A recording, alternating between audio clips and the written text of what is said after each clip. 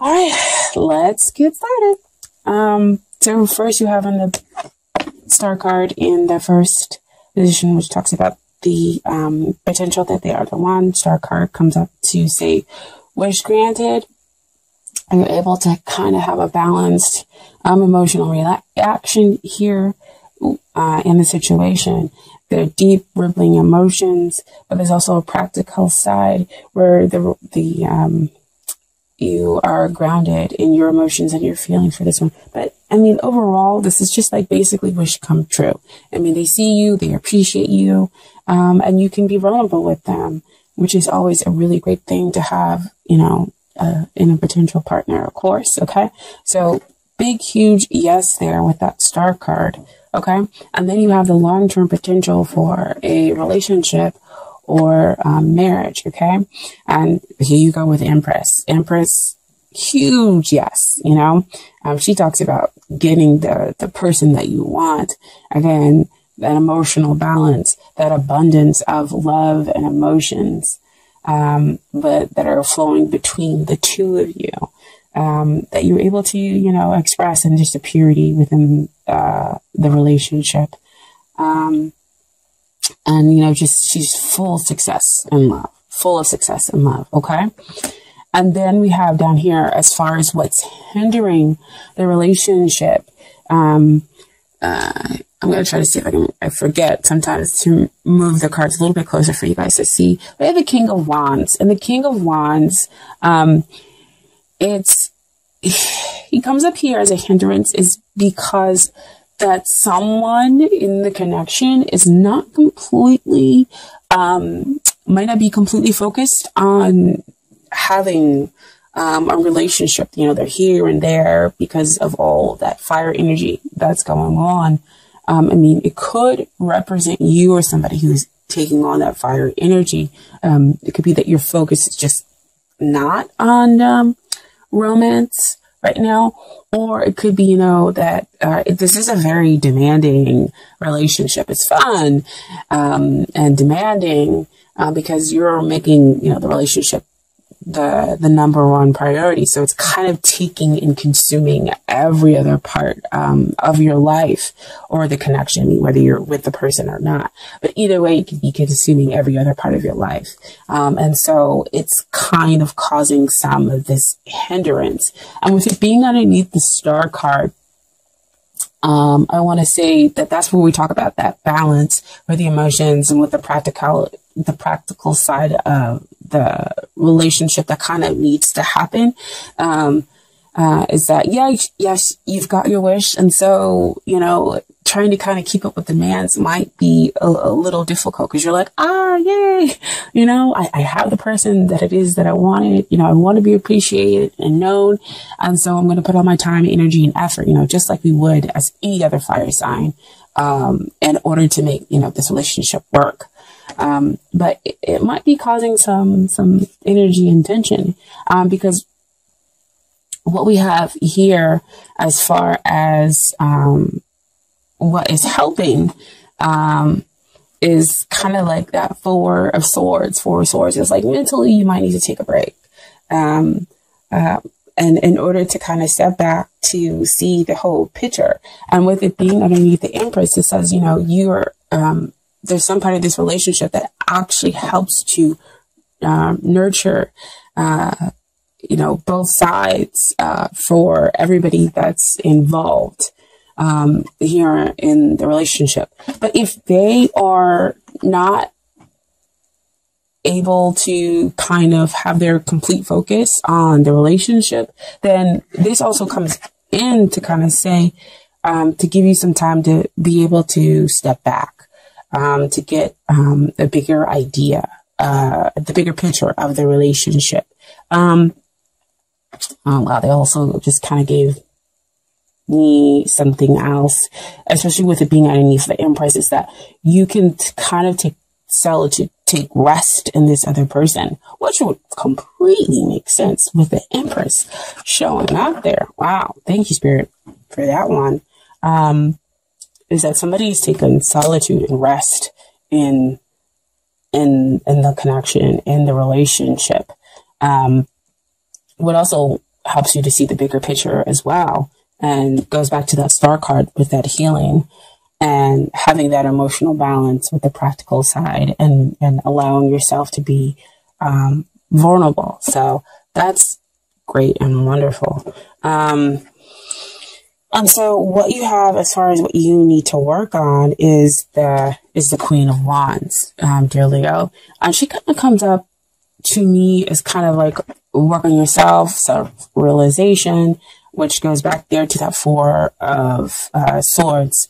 You know, realize that there is a connection, despite it being incredibly demanding, despite the person. It might seem like they're not completely focused on their relationship, as we talk about here with the King of Wands.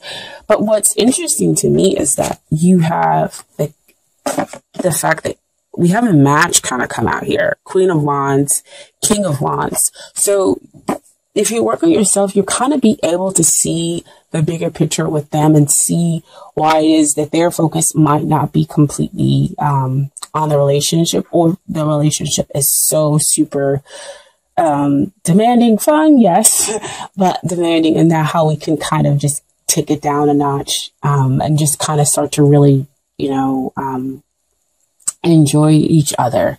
And you know, when you start to kind of, also, I always say this, when you start to kind of work on yourself, you work on the relationship, because, you know, you bring in, the self-realization about what it is that you need and want in order to make sure that that's balanced out with what the other person, needs and wants. Because if it's hugely demanding, we have to be very careful that the other person doesn't, kind of overtake the relationship, is what they're saying, by putting too many demands on the other person. Okay. So just be yourself. That's where your joy will come from. Because again, you have a big heart. You can be kind and generous, here. With the connection. And then we have what it is that they need to work on. We have two cards that came out as far as what they need to work on. First, we have the Three of Swords, which does not look like a very great card, but it's kind of like they need to get to the heart of the matter of what's going on with them. Three of Swords, you know, generally does talk about sorrow, but it's also more like sorrow that's going on in your head, stuff, thoughts, and everything that are coming up to cause this sorrow, the pain. But it also can be talking about, you know, just kind of getting to the heart of the matter of your feelings. Because again, back here, like I was saying, there was some hindrance that came up with the King of Wands, is that their focus may not be completely here on their relationship, because they've got so many things going on, and it could be these thoughts of sorrow. I don't feel like it's a triadic connection here. I just feel like it's like really high energy, like there's so much going on that their focus just hasn't been on, you know, romantic endeavors, and they kind of need to realize how to stop playing games. Now, what came out with the Three of Swords is the King of Swords. And when we're talking about what they need to work on is their communication. They need to communicate. They need to learn how to communicate with you in a less blunt way, or at least be able to communicate their emotions at all. Because sometimes some people can find it very difficult with communicating how they're feeling, because we learn how to compartmentalize our emotions in order to do whatever it is that we need to get done. So see back over there with that King of Wands, they're focusing on doing everything. They don't have time to focus in on emotions. And it's kind of causing some issues in their mental processes. So they need to get to the heart of the matter. That's why that's really, again, why that 3 of swords can come up. So they're feeling these deep emotions for you. And it is difficult for you possibly to be in a relationship by yourself. They're saying like, it's really independent. See, again, the King of Wands, you feel kind of like it's one-sided, possibly. And that's difficult for you. So again, why you need to work on being yourself, why you need to kind of meditate in order to be able to see the bigger picture, what's going on, within the relationship. But if they're taking on these air sign qualities, we have to remember that fire and air generally do work very well together. They are pretty independent signs. So if you are a Queen of Wands and you need to work on yourself, it might be that you need to remember that you are this independent soul. And that, yes, you want somebody to appreciate you, but you don't need, somebody to appreciate you. It's a want versus a need. So yeah, the King of Swords needs to learn how to communicate his emotions, communicate his feelings, to you, and, not leave so much of the relationship possibly up to the other party. So see, again, that's where we come with that demanding side. Okay. And so then kind of the outcome, we have the 4 of Cups. 4 of Cups usually means that somebody is not paying attention. They're focused again on something else. So we need to change that focus and realize that love is here. Love is being offered, especially with the Empress coming up, right? I mean, she's love. She's success in love. She's everything. I mean, this is definitely one of the major cards that you want to come out when we're talking about a love connection. So, the pure spiritual sense of love is being offered from the divine, right? But they're not able to see it because, again, their focus is on so many other things versus what's right there in front of them. So back to the demanding, back to it being too independent. But what we have here is the final outcome is the 6 of Wands. So we get to achieve balance. You get the man or woman of your dreams, after much struggle. So it seems like there could be some struggle here going on, but in the very end, we accomplish, you win, basically. We just have to communicate those thoughts and those feelings and learn how to just be ourselves, okay, and appreciate ourselves and see the bigger picture, right? I also have some Romance Angel cards for you guys. Oh, wow. It's like I almost don't know kind of where to begin with them. It's crazy. Same theme. So, I'm just going to start here. The first card is make the effort. Great love is worth taking the steps you're guided to take. So, I mean, this is definitely great love. You have the Star card where they're coming in to appreciate you. You laugh together. This is your wish come true. You have the Empress card, success and love. This is love, right? And then you have, as the final outcome, again, getting the man or woman of your dreams, achieving that balanced, happy relationship that's able to move forward, take those great strides forward. So we need to make the effort in order to understand the other person, kind of bring down some of the demands on the relationship, become present and in the relationship as well, communicate our thoughts and our feelings. And so next we have forgiving and learning. As you release and heal the past, you experience more love in present moments. So again, of the same thing, forgiving, each other, or them working through the sorrow that's up here in their heads mentally. And you learning how to forgive them, being some demanding, causing possibly some of the independent nature within the relationship or within the connection, and not focusing and not appreciating you, right? And as they kind of release and recognize what's in front of them, they're able to have more, you two are able to experience more love in your present moments. Okay. So that's more of that that Four of Swords energy, you're able to meditate and then release and see the bigger picture, and heal, because you're slowing down. Okay. And then finally we have give your relationship a chance, work on your partnership. So the promised angels see that there is love, of course, here.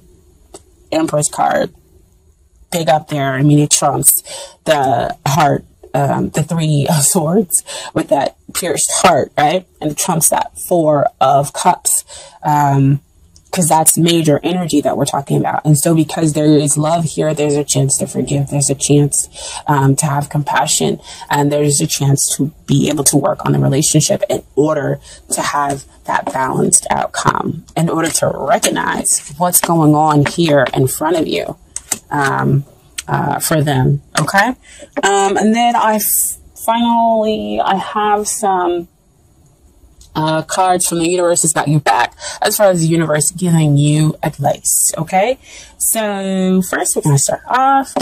There is nothing sexier than my authentic truth.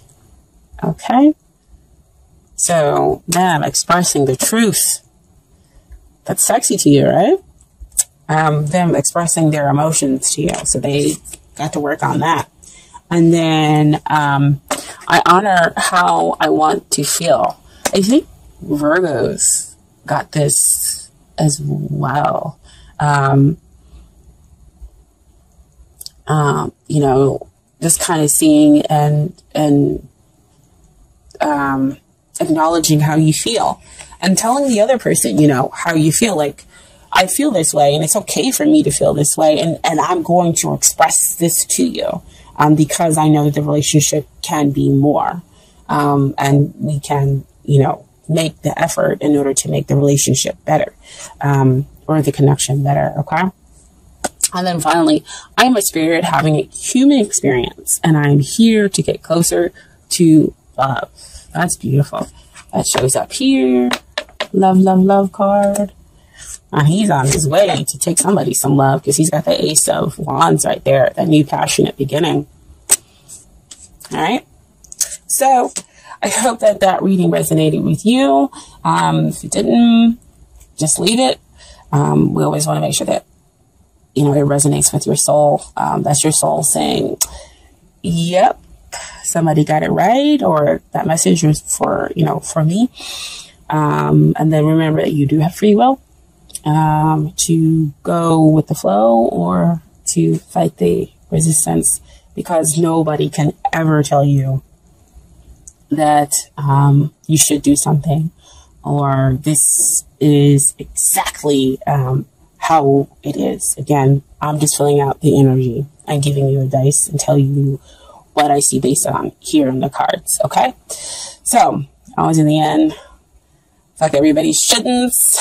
I don't know why I'm coming off really strong with that, but that's kind of what I've been feeling, you know, in my Leo feeling. But yeah, F everybody shouldn't. And I'm going to listen to what I want to do.